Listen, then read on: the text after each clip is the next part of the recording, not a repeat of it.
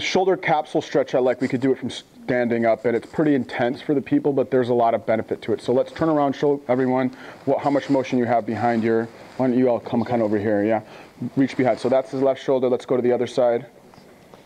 All right, so he's got more on his right shoulder, obviously. So we're going to use the left shoulder here. Go ahead, let's see again.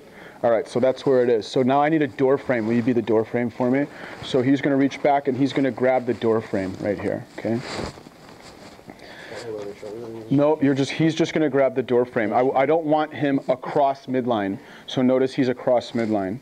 Okay, and I'm going to have you lower your hand a little bit because I don't want him in end range. So what I'm going to do is position his shoulder complex into a neutral-ish, and then I'm going to have him drive his body on his shoulder to create tension through all of this. It's pretty intense. Okay, so notice that as he brings his hand up a little, his shoulder blade starts to kind of tilt and come off. So I'm going to find sort of that position. What I'm going to do, here's his shoulder blade right here. I'm going to put my back hand on the inferior lateral angle right here.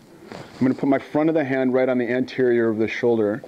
My elbow, my forearm is going to block his elbow. If my forearm doesn't block his elbow and I go ahead and put him into a neutral, you see how he just kind of dumped, and so he chicken winged his elbow. That's the fact that he dumped into his spine, that tells me we've got too much tension already, so I'm going to lower it a little.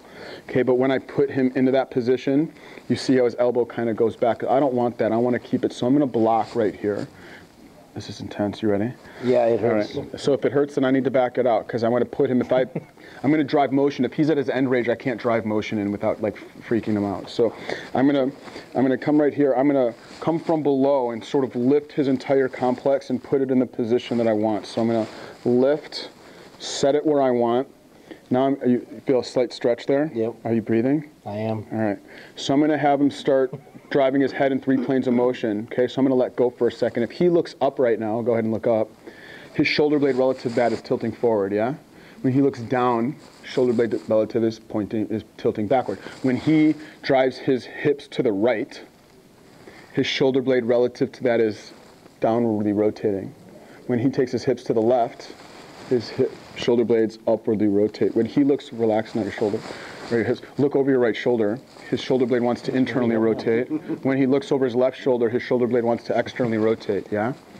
So what I'm going to do is position his shoulder blade and drive his body like I just did, but I'm going to take his shoulder blade in the opposite direction. I'm going to apply an opposite force to it. So I'm going to get him positioned, okay, and he's going to look up. Shoulder blade wants to move forward. I'm going to tilt it backwards as he does it. So we're going to do it 3 times. So go ahead.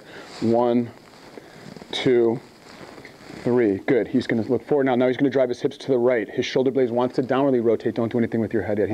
His shoulder blades wants to downwardly rotate. So I'm going to give it an upwardly rotation. Drive your hips to the right. 1, 2, 3. If I forget which one, drive your hips to the left. I'm just going to go opposite. 1, 2, 3. Look over your right shoulder. 1, 2, 3. Doesn't like that. Okay, but he feels a nice big stretch there. And then if we let go here for a second, and we go ahead and do that, yeah, it feels intense. But now if he brings his arm back up behind him, he's theoretically would have been. He's got, this is structural time. It would have been. It's tight. It's fatiguing. It's really fatiguing. Okay, but that's the process right there. Let me do that on one other person so we can get that. Who's got a tight shoulder complex? Come on up. Somebody be the door frame. Yeah, somebody be the door frame if you would. So let's turn around. Put your hand behind your back like you're taking your bra off. Okay, let's see the other side. I thought that was funny, guys, no? All right, other side again. So left one is, it's a little tighter. Okay, so you can see how his whole shoulder blade sort of does that, but relax. On the other side, go ahead on the other side. It doesn't necessarily go as far. So go ahead and reach back behind with this. Grab the door frame. You guys move forward. This way? Yeah, and forward. Forwards is relative. This is backwards for me. So. All right. So again, the progression is not across his back. The progression is up his spine. But if I put him right here, if I grab him and put him there, notice how he kind of escapes because it's too much for him. He goes energetically. So we need to lower his hand slightly. I'm going to lift him. Elbow blocks his forearm, blocks his elbow. I'm going to put him into this position. Okay, we got a little bit more motion here. Yeah. And I know Joe, so I'm not worried if I hurt him. Yeah, go ahead. All right, so I've got him blocked right here. We're sort of at his threshold. I want to sort of find his threshold. So if he looks up to the ceiling 3 times, I'm going to posteriorly tilt. 1, 2, 3. Okay, if he drives his hips towards the left, sorry, right, I'm gonna upwardly rotate. 1, 2, 3. Look over your right shoulder. 1, back to neutral, do it 3 times. 2, 3. I could have him do all the motions at once. I could have him look up to his right and slide his hips to, yeah. 1, 2, 3. Okay, go ahead and relax. Take that hand all the way up again. Oh yeah, huge difference. I don't know if there was or not, but you get the idea. And then the homework for that, couple of them. One is to be like, if he's the door frame now, relax.